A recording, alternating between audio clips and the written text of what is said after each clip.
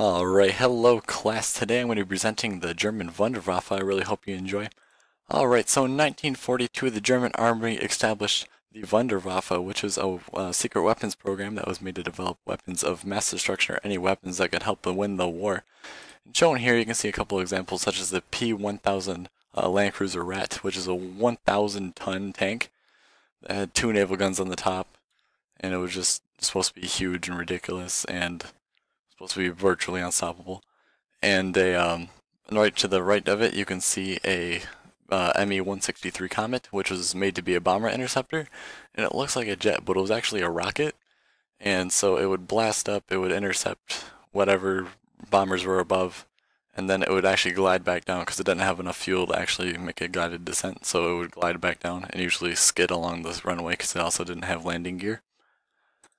Alright, and here's a couple more examples, such as this tank that was made to roll over mines and this experimental jet bomber. Alright, so usually in the very beginning of the war, the Germans mostly focused on bombing London to lower morale of the British people.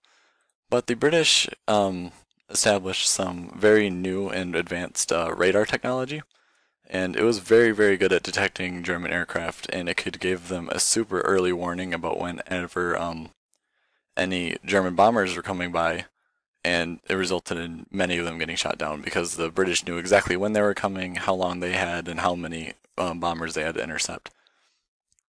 Alright, and so to counter this, the German Wunderwaffe developed the Horten 229, which was a stealth aircraft that was actually made out of wood, so it would absorb all of the, or at least not most of the radar waves that were coming in and detecting it, so it would have like the flight presence of what a bird would on the program, so it wouldn't even detect them as they were flying in, and they were going to be used to take out the radar stations so they can come through and bomb the rest of London and the rest of Britain.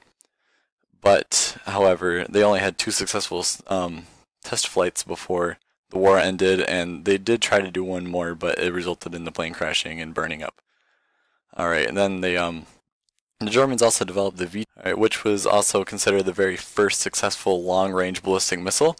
But again, they were very, very inaccurate, so they often ended up just landing in the English Channel, so they usually never even hit England to begin with, or they just landed in some random patch of countryside.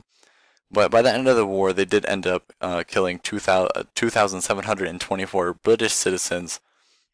And as you can see here, when they did the hit, they would cause a lot of destruction. They could cause damage to a whole entire city block. And right here you can see a memorial for victims to a V2 missile.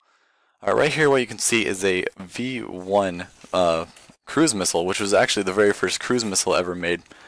And they would launch it from Germany, and it would fly over, and it would it would also have like a really loud siren, so it would also cause panic. So whenever British citizens hear it, they would often panic because they would hear the siren coming and they wouldn't know where it would be coming from.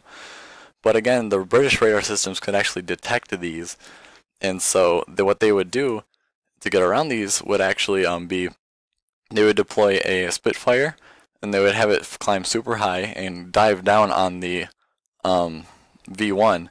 And what they would do is they'd fly right next to it and actually tip the wing of the V1 and knock it off course.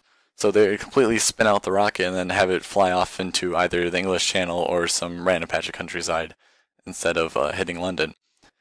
And the Germans also developed the very first guided missile, or guided bomb, and it was called the Fritz X, and it was guided using radio waves and fins, and it was also very often equipped with a flare. So the person, so they would drop it from a plane, and they would see it falling down from the plane, and they would guide it using a radio controls, and it would hit whatever it was aiming at. But again, since it was equipped with a flare, it would very often get shot out of the sky, or at least knocked off course by some type of anti-air fire.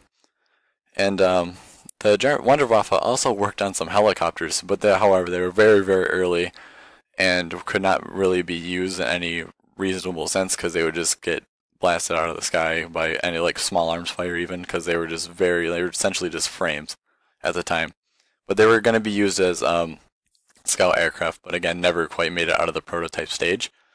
But of course, the Nazis were also working on atomic bombs, like almost every other nation was at the time, to be the one all end all weapon. But by the time they actually got around to the end of development, um, both the USSR and the US were closing in on both sides on the German territory.